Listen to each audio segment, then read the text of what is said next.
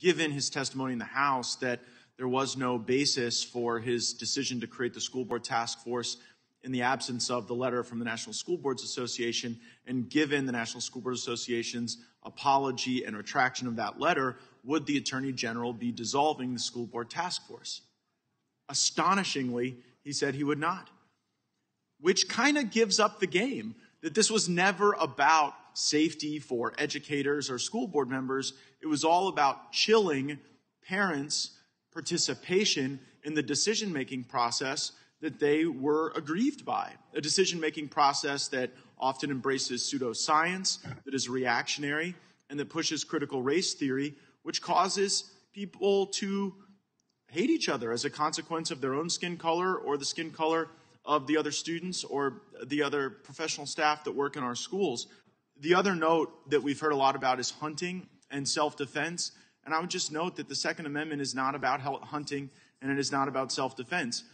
Our founders believed to curate the right balance of liberties in our country so that it would never become necessary to engage, God forbid, U.S. troops with firearms from our citizens. But if we maintain a well-armed citizenry, that creates a balance of liberties and it retards a tyrannical government from being able to be overly forceful against our citizens. So I hope we'll understand that historical framework when debating the Second Amendment.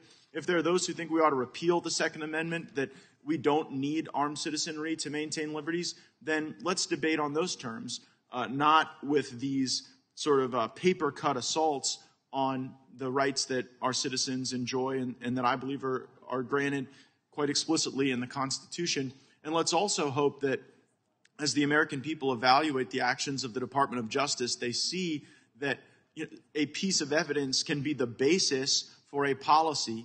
That evidence can be debunked, and the policy can persist nonetheless. It harkens back to the Russia hoax, where there was this big lie that Donald Trump was a Russian agent, and then that animated all this activity from the Justice Department that impaired the liberty of Americans, and it seems as though they're continuing on that trend. But now instead of targeting Donald Trump, they're targeting parents who love their kids who show up at school board meetings, and the Attorney General made clear today that he intends to continue doing so. I yield back.